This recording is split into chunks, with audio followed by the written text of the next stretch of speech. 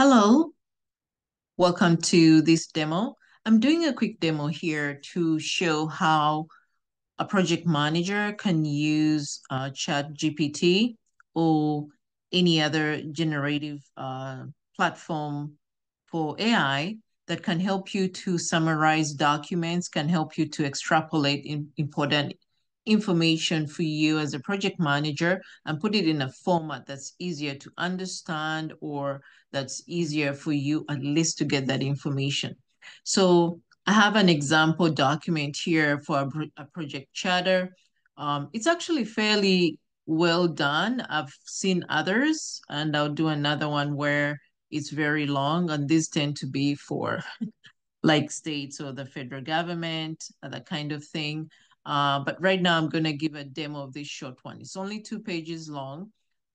They created a template that actually summarizes it, but there's still a little bit of information that is more in a sentence format than where you as a project manager, you may want to have things really spelled out or bulleted so that it's easier for you to understand instead of going and reading paragraphs. Okay, so that's what I'm aiming for. So we have here, as you see, there's a problem, importance. These are the sections I'm talking about. The aim essentially is what that project will do. And then as you see here, the measures, risks or barriers, stakeholders that may be part of the team, what would be considered in scope or out scope, which is the overall scope. And then they outline at least some part of the schedule and how they want that to go.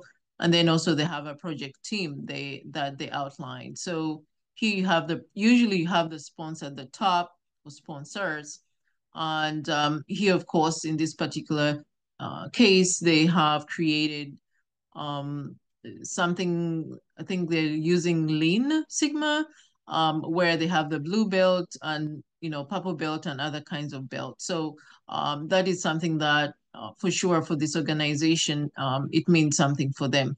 And also just to specify, these have just, it's online, so it's not a document that I've gotten illegally from an institute that helps with creating or running projects that are healthcare quality improvement. So within healthcare, there tends to be matrices or KPIs that are measured by especially CMS being the Center of Medicare and Medicaid Services, which is the federal government essentially, and those have to be reported depending on what the organization is or depending on what it is that they're doing. So in this particular um,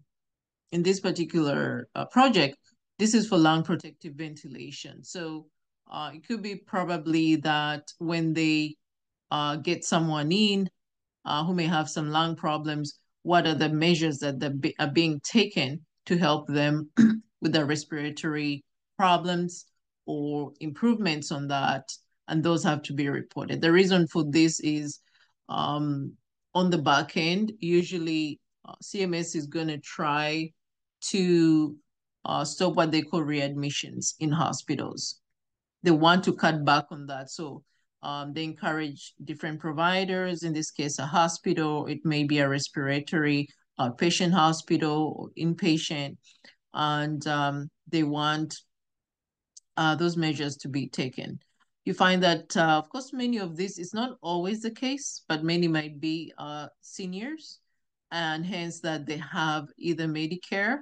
If they're not seniors, it could be they have Medicaid, which is someone before the retirement age or the age when Medicare actually kicks in. Okay, so that is the reason for this. Okay, so we have this, and what I'm going to do is I'm going to copy this. Again, it's not too long. And I'm just gonna stop right here because I don't want to put the names of the people in ChatGPT. Okay. I just want just the title there, and then we see what it's gonna create for us. Okay. So then I'm going to go here, and I'm just making sure that I have what, yeah, okay. I'm sharing this screen. So on this screen, I'm going to say, first of all, yeah, I'm going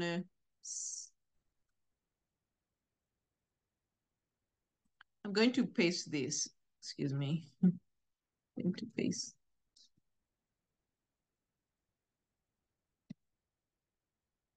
Right. For me.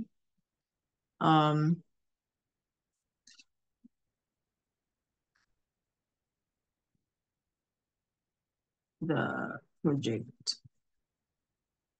For me, the statement of work format from this project charter statement below in a format that I, as a project or program manager, can better understand and also use to create a project plan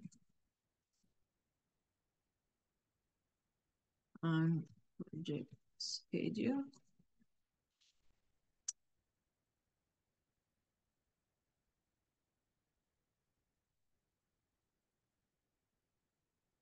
Where is an extrapolation of that information from the charter content document.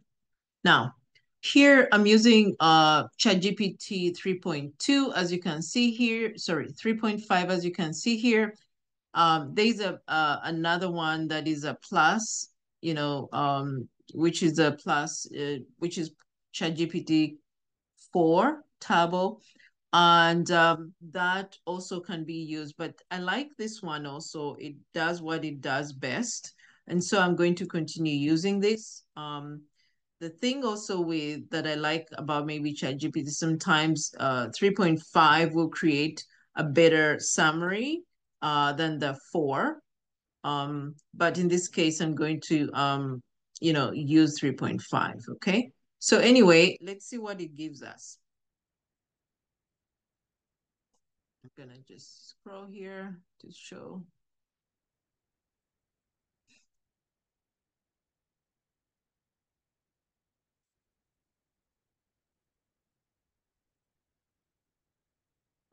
Let me see here. Okay, I had to stop actually. So here's what it's created for us. I like it because it's numbered, it's bulleted, and I can easily find what it is that I'm looking for in a much better format. So I do like this. So anyway, Simon provides a comprehensive overview of the land. Okay, so as you can see, the last one would be a detailed list of the project members, their responsibility. It would be the same as I showed you in the document. So there you go. All right. Hopefully this is helpful. You can use that to create a summary of your documents. And next time I'll also show how we can create probably like a template of what you can show. Okay, thank you.